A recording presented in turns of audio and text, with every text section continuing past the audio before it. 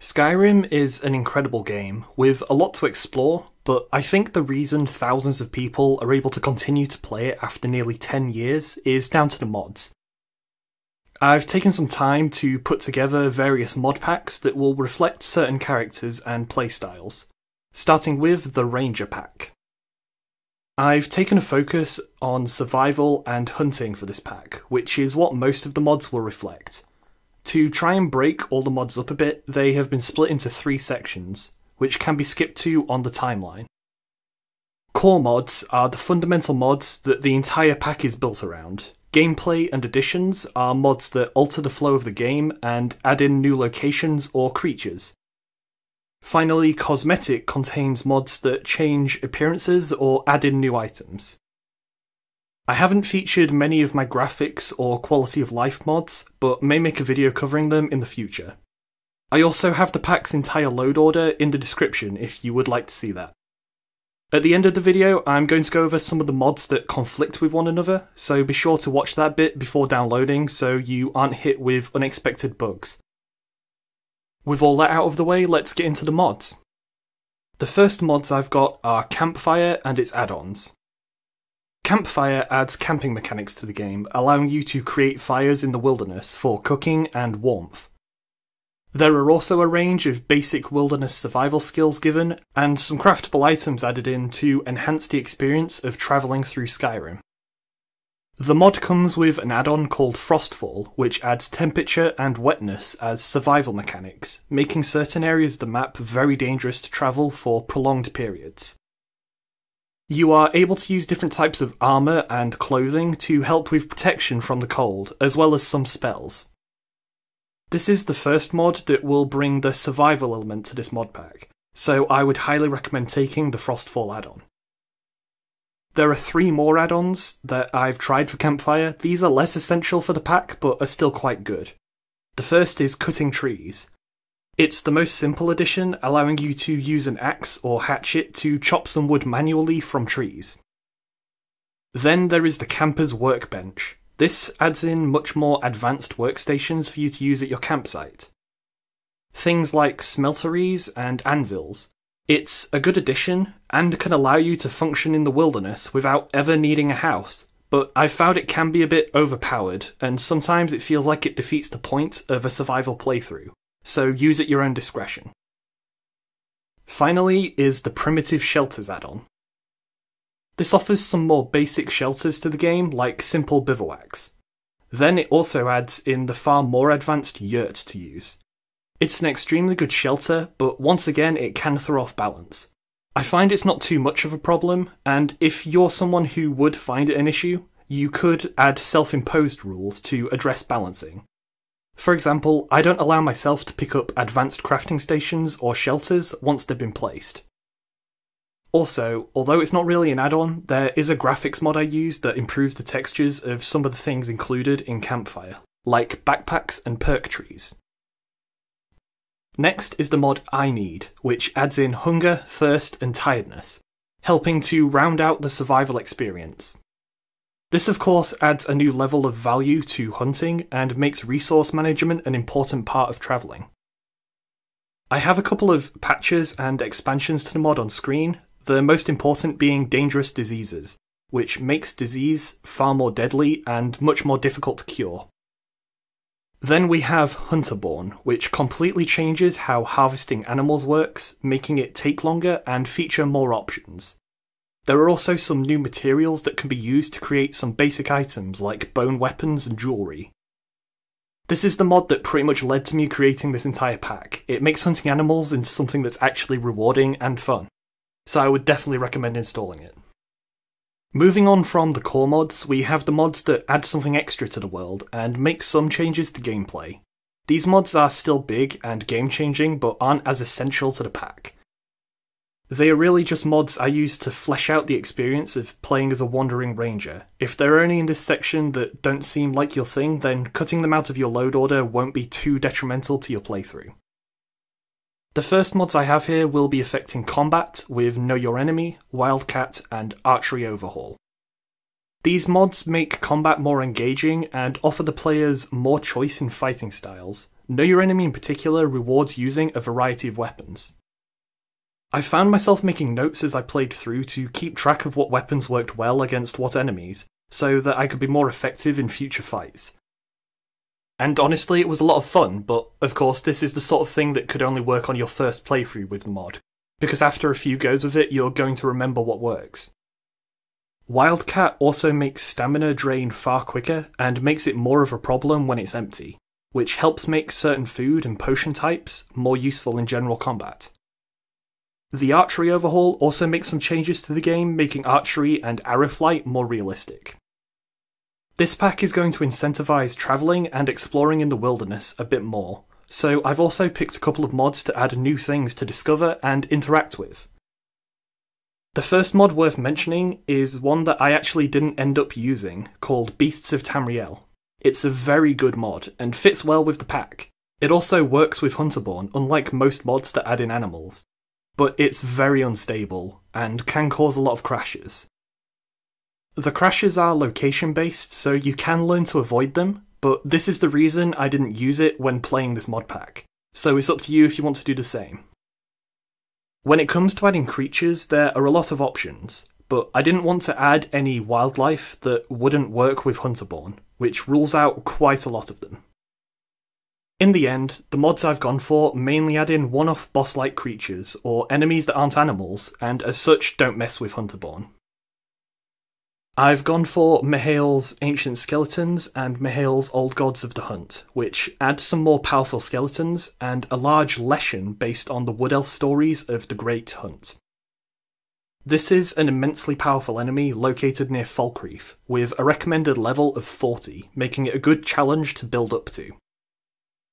I accidentally ran into it at about level 10, and everything about it is just massively intimidating. It summons swarms of crows and wolves to seek you out, and it's an extremely big and powerful creature itself. In the end, I had to run away. Then I added legendary creatures, which brings in a set of new boss creatures spread throughout the world. They are a sort of fun one-off boss, much like the Leshen, but won't really appear very often. An option I used for a bit was Mihail's Cockatrice, which is a large flying creature. These can appear quite frequently and are a challenging and unique fight. As much as I would recommend trying this mod, as they are a cool foe to face, they appear too frequently to use for too long. I personally removed the mod after fighting 3 of them back to back. Finally are Diverse Dragons and Talkative Dragons, which add in new types of dragons and feature dialogue to make the encounters more interesting. The new dragon types are highly varied and fun to fight, with things like the Poison Dragon and the Ether Dragon offering new damage types. As well as new creatures, I've got a few mods that add to the environment throughout Skyrim, starting with Immersive Hold Borders, which add military checkpoints along the roads at the edges of each hold. They are manned with guards, and can make travelling the roads more dynamic and more problematic if you have a bounty on you. I've also included Obsidian Weathers and Seasons to make the world feel more visually interesting as you travel through it. This isn't usually my first pick for weather mods, but it has the advantage of being 100% compatible with Frostfall, meaning that the storms and blizzards will make travelling extremely dangerous at certain times, and force you to react to the weather in order to survive. I've also used a mod called Place of Power, which simply makes the 13 Standing Stones more interesting locations to travel to and search for. With all of these mods in place, Skyrim is a more interesting location to explore, but I also wanted a quest mod that could feature some new locations, and I think that Wyrmstooth fits perfectly. It's got its own story and voice acting, taking you to a new island with lots of locations and side quests to do. The main reason I chose Wyrmstooth for a Ranger survival pack is because the island features much harsher weather, making it a far tougher place to travel through when using Frostfall. It makes the place feel like a challenge, and if you go there at the recommended level of 10, you will find it quite hazardous. The weather can get so extreme in unexpected ways that during my first visit to the island, I had to stand in a burning building just to avoid freezing to death. To To try and fit with the Ranger aesthetic, I've added the mod Cloaks and Capes, giving a lot of craftable options for the player. The main reason I chose this over the wealth of alternatives is because the cloaks work completely with Frostfall, and NPCs such as guards and bandits will spawn wearing random or specialised cloaks. I think this helps make the people feel less out of place when the weather mods bring on blizzards and storms. With this being Skyrim, I themed my ranger character around being a dragon hunter, which was another thing that led me to choosing Wyrmstooth. But I've also featured Konarik's accoutrements, which adds more Dragon Priest masks and a quest line set around them. Then I've used the Warmonger Armory mod to give the ability to attach the masks to your belt, allowing you to gain their effects without having to wear them. This means you can have the perks of multiple masks at once, as well as it just looking cool. While alchemy isn't something I've focused on much with this pack, I do have one mod that overhauls it. The mod Tonics and Toxins changes how potions function, making them slightly less overpowered, and buffs the effect of food, making it more useful. The mod adds in all new types of potions that can completely change how you play, and you will spawn with a set of books that go over what's available and how they can be crafted. The potions are cool, but the main reason I use this mod is because its food buff is really good. I think it strikes the balance of making food relevant whilst not making it too overpowered. To complement this improvement to food, I also have the mod Save the Salt, which removes the salt pie ingredient from a few recipes in the game. Finally, we have the Skyrim fishing mod, which can make obtaining fish much easier and safer. Normally, you could just swim to collect fish, but with Frostfall, this is very dangerous. I didn't want to mention too many mods in this pack that don't fit the theme, but I do have a couple of quality of life mods that I think will enhance the experience of playing a ranger character. First of all is Alternate Start, allowing you to swap the opening in Helgen for something more suited to your character. Then we have Imperious, making your racial abilities more relevant and giving you unique quests based on what race you play as. We also have Vokri, Perks of Skyrim, which is a lightweight perk overhaul, making skill investment more rewarding.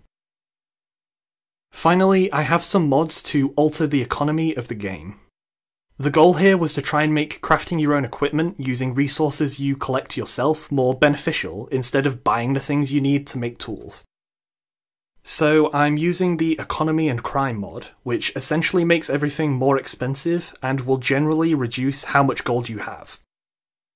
This is really down to personal taste, but I think this mod helps support the idea of living alone in the wilds, with affording a house becoming a much less realistic idea in the early game, making the survival mechanics even more of a danger.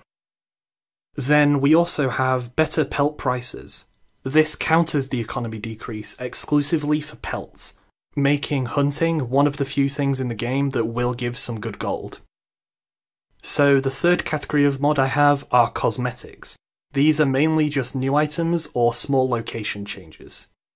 The first mod for this is Skyrim Outfitter, which features a variety of armour and weapon styles that can be crafted throughout the game. This mod also comes with craftable pouches that can be used to increase carry capacity, which leads me on to an additional pouch mod you might find yourself wanting, Bandolier. The two mods do work with each other, so you can have both, but you'll find your tanning rack menu becomes very cluttered. Of the two, I think that the Bandolier pouches look a lot better and are more noticeable when playing, but mechanically the Outfitters version has a bit more to offer. If you are low on space, then you will want to drop Bandolier, assuming you wish to keep the other items added with Skyrim Outfitters. Then we have the Nordic Fur Armour, which adds in a set of Sabercat fur armour. The main benefit of this armour set over others is that it is considered highly warm by Frostfall, making it a good armour for travelling. I've found that because Sabercat pelts are quite rare, collecting enough to create this armour makes a good hunting challenge. Then for weapon sets, there's the Ranger Weapon Pack and the Hunter's Carved Arsenal. You only need one of these because stats-wise they are both equal to Ebony gear. It's down to personal preference on the look. My choice is the Hunter's Carved Arsenal. These mods add in a set of powerful steel weapons that look a bit nicer for you to use. They can be a bit overpowered because they have ebony stats, but can be crafted as soon as you can create steel items. It's up to you if that's a problem or not. I personally don't allow myself to use weapons like this until I've found or am able to craft another weapon of equal stats. The benefit it leaves me with is that I can craft these more powerful items with cheaper resources, making them more attainable even after the nuke I dropped on my economy with the earlier mods.